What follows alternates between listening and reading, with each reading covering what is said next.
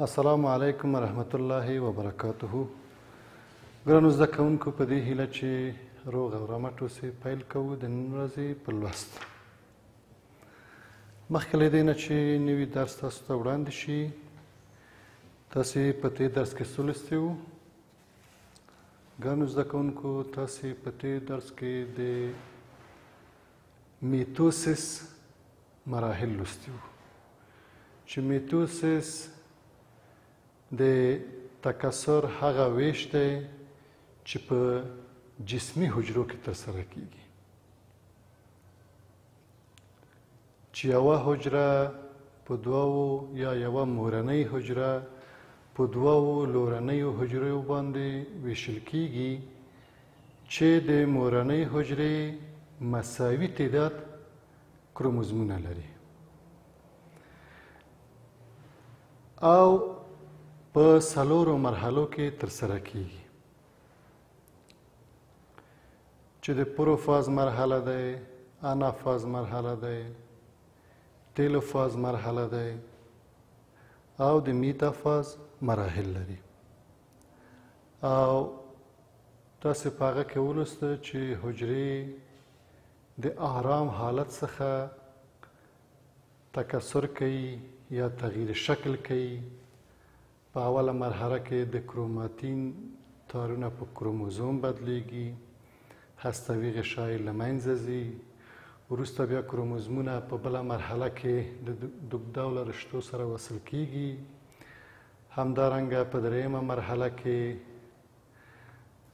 کروموزومونه قطبینو طرف ته حرکت کوي او په څلورمه مرحله کې په سایتوپلازم کې ژوروالی رامنځته کیږي او له یوې حجرې څخه دوه نوي لورنۍ حجرې رامنځته کیږي. نن موږ او تاسو د میوسیس مرحله تر څېړنې لاندې نیسو. مخکې له دې نه چې په نوي درس پیل وکړو، تاسو خو به کورنۍ دنده حتما راوړی وي، ضروري راوړئ. او غواړم چې د دې نوي لوست مهم موخې تاسو ته وړاندې کړم. نن موږ او تاسو به د درس تر پایه د حجرې د میوسیس ویش وپېژنو. همدارنګه د میوسیس مختلف مراحل باید ترسیم کړای شو. همدارنګه د میوسیس مرحله په جنسي حجرو کې مهم وګڼو. دا زموږ او ستاسو د نوي لوست موخې دي چې راځو اوس په خپل نوي لوست باندې پیل وکړو. البته همداسې چې تاسې وینئ، مضمون مو بیولوژي دی، اووم ټولګی دی، څلورم فصل دی، دېرشم مخ دی، درویشتم صفحه دی چې زه عبدالصمد مسلم تاسو ته وړاندې کوم. بسم الله الرحمن الرحیم. تنقیصي ویش یا میوسیس، همداسې چې د نوم نه یې معلومیږي، تنقیصي یعنی په دې کې کموالی راځي، تنقیص کیږي. د کروموزومونو د کموالي معنا ورکوي، یعنی په دې کې کروموزومونه کمیږي. څنګه کمیږي؟ چې کله حجره په ویش پیل وکړي نو له یوې حجرې نه په میوسیس کې دوه لورنۍ حجرې رامنځته شوې، اما د میوسیس په مرحله کې څلور لورنۍ حجرې رامنځته کیږي، اما په کموالي سره، په تنقیص سره. یعنی لورنۍ حجرې د مورنۍ حجرې څخه نیمایي تعداد کروموزوم لري. کروموزومونه یې نسبت مورنۍ ته په نیمه اندازه باندې دی. همدارنګه دغه ویش په جنسي حجرو کې صورت نیسي. میوسیس ویش په جسمي حجرو کې صورت نیسي، اما میوسیس ویش په جنسي حجرو کې صورت نیسي. دا یې بله ځانګړتیا ده د میوسیس.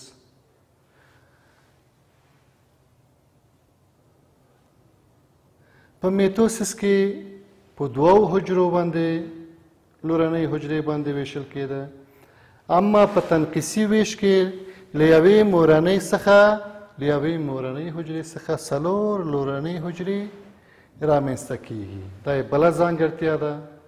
بله ځانګړتیا یې دا ده چې د مورنۍ حجرې نیمایي تعداد کروموزمونه لري، خو دغه نیمایي به چیرته پوره کوي؟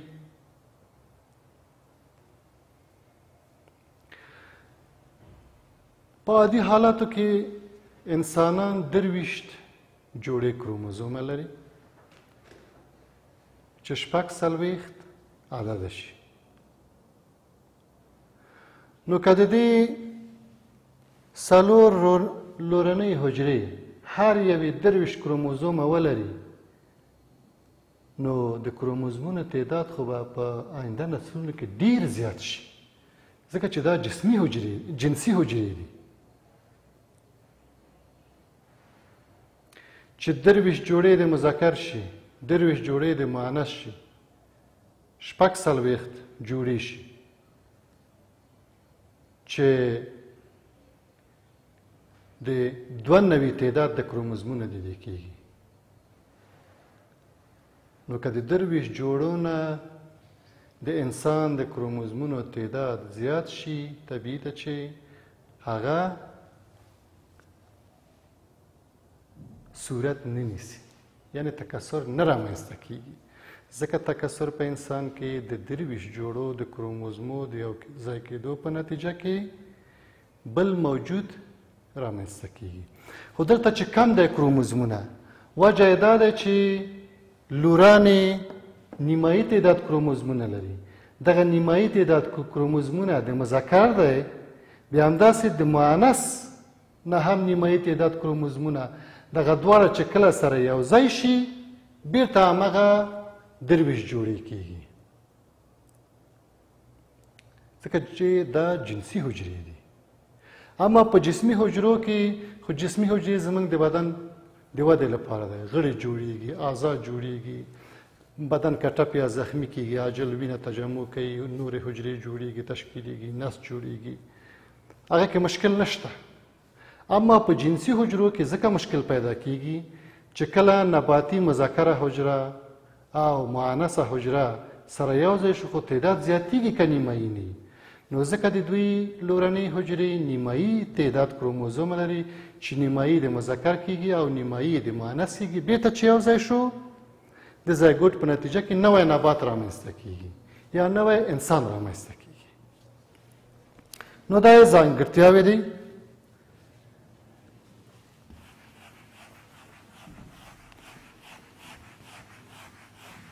بل ځانګړتیاوې د دې دا دی چې تنقیسي ویش په 2 مرحلو کې صورت نیسي.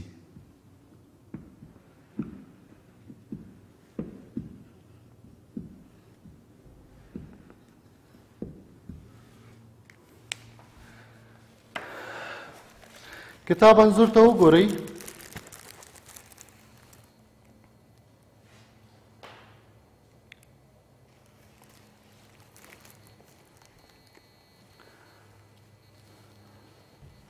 په اوله مرحله کې هم عین همغه مراحل چې په جسمي حجرو کې صورت نیولی، یعنی په اوله کې کروموزومونه او د سایتوپلازم غشا شته دی. په دویمه مرحله کې تاسې ګورئ چې د هستې غشا له منځه تللی او کروموزومونه د استوا په کرښه باندې راغلی. دریمه مرحله کې تاسې ګورئ چې کروموزومونه د سنترومیر په ساحه کې د سپینډل تارونه کشکاږي قطبینو ته، چې په نتیجه کې یوه حجره په اوله مرحله کې په 2 حجرو باندې جوړ شوی، چې بالاخره سایتوپلازم غشا هم رامنځته شوی 2 حجرې باندې. دا یوه مرحله دی. په دویمه مرحله کې عین مراحل ترسره کیږي. تاسې ګورئ په دې کې مخکې له دې نه چې استوا ته لاړ شي کروموزمونه قطبینو طرف ته کش کیږي او تارونه یې په استوا کې دي. د دې مرحلې تقریبا برعکس دی او یعنی دا په افقي شکل سره دی او دا په عمودي شکل سره باندې دی. ګورئ چې بالاخره یوه حجره په 4 لورنیو حجرو باندې تقسیم شوی.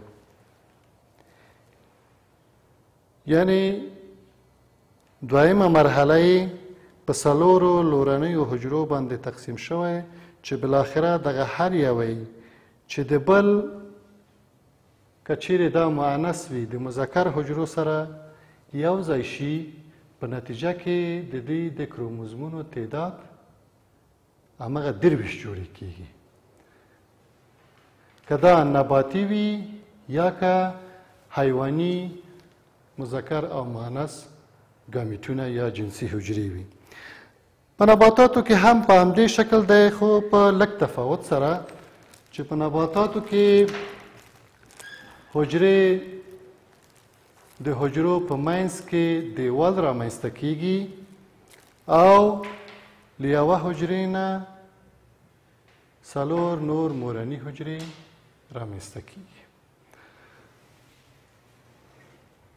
نن موږ او تاسو څه ولوستو ګرانو زده کوونکو؟ تنقیسي ویش. تنقیسي ویش د نوم نه معلومیږي چې یوه حجره په 4 لورنیو حجرو باندې تقسیمیږي چې د مورنۍ حجرې نیمایي تعداد کروموزمونه لري او همدارنګه دا په جنسي حجرو کې ترسره کیږي چې د جنسي حجرو چې بالاخره د مذکر او مؤنث د ګامیټونو په یو ځای کېدو په نتیجه کې بیرته همغه نیمایي تعداد کروموزمونه تکمیلیږي او نوی نبات یا نوی حیوان رامنځته کیږي. دا وه ستاسې د نن ورځې لوست. په راتلونکي لوست کې به له خیره انشاءالله د میوسیس د مرحلې اهمیت تشریح کوو او اوس تاسو ته کورنۍ دنده در سپارم.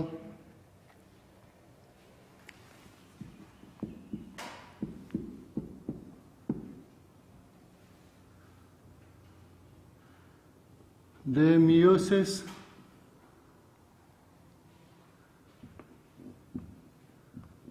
مرحلې ترسیم کړئ. دا چې میوسیس کې څرنګه مورنۍ حجره په 4 لورنۍ حجرو باندې تقسیمیږي دا تاسې په خپلو کتابچو کې ترسیم کړئ او په راتلونکي درس کې به انشاءالله ستاسې کورنۍ دنده وګورو. نور مو په لوی الله سپارم. د خدای په امان.